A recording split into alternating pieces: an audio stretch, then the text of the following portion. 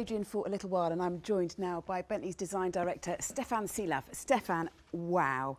Talk me through the two seats in the Barchetta design, which is fantastic. Thank you, Vicky. I think our aim was to portray Grand Touring at its most exhilarating. And it was also, despite the fact we see a very futuristic and modern car, a nod towards our classic Bentleys, like the Birkin blower. Coming to the question of your two seats, the blower had two seats and no roof. And when you look at the seats and imagine the driver and the passenger, they are surrounded by the exterior, almost like a scarf, cocooned by the exterior of the Bacalar. And another idea was also to give a salute to our coach building department, Bentley Mulliner. They always made pieces of art, as you know, and I hope the Bacalar will be seen as a piece of art in the future.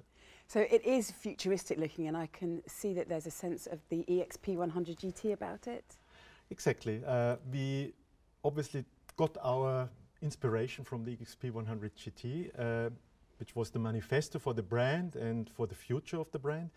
And we took a few details, like a very strong statement around the front grille, typical Bentley matrix grille. This time only two lights with a very specific light graphic, and at the rear of the car, very, very three-dimensional rear lights. Again, like in the EXP 100 GT. And also there are sustainable materials that you showcased in the EXP 100 GT. Absolutely. We gave a promise 9 months ago, and here we go. The first promise are fulfilled. So, for example, when you look at the exterior paint, Yellow Flame, it contains ash of rice husk, and they develop in a very, very sustainable way this magic metallic glow. In the interior, we used the 5,000-year-old river wood in an open pore finish, but also in a glossy finish. And to add on, we also used woolen tweed from the Scottish borders. Now, you must have many favourite items in there, but which is your most favourite, do you think? Well, the most favorite one, I think, is what we have done with the embroidery in the seats.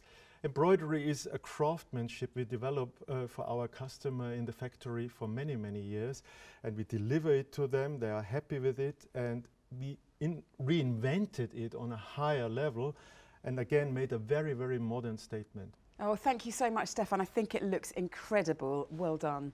Thank you, Vicky. So I'm rejoined by Adrian.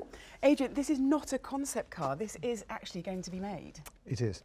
We will build 12 of these cars. We'll start deliveries in the next year, and everyone will have exactly the same technical basis as this car.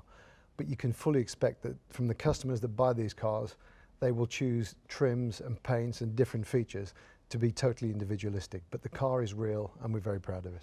So could I be one of the 12 owners of one of these? Sadly, again, they're all pre-sold. Now, I'd like to take you back to what you said earlier, that you would like Bentley to become the world's most sustainable luxury car company. What are the next steps for you for this? So that is a long journey, and we will take systematic steps to get there, but every journey starts with the first step. So we've already shown the Bentayga hybrid. We'll hybridize every car in our range.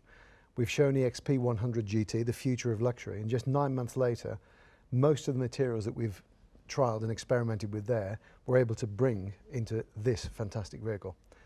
And it will be built in a carbon neutral factory. But over the next 2 weeks, we'll be making more announcements about that journey to become the most sustainable luxury car company. So watch this space. Yes, indeed, we will. Thank you so much, Adrian. And thank you, ladies and gentlemen.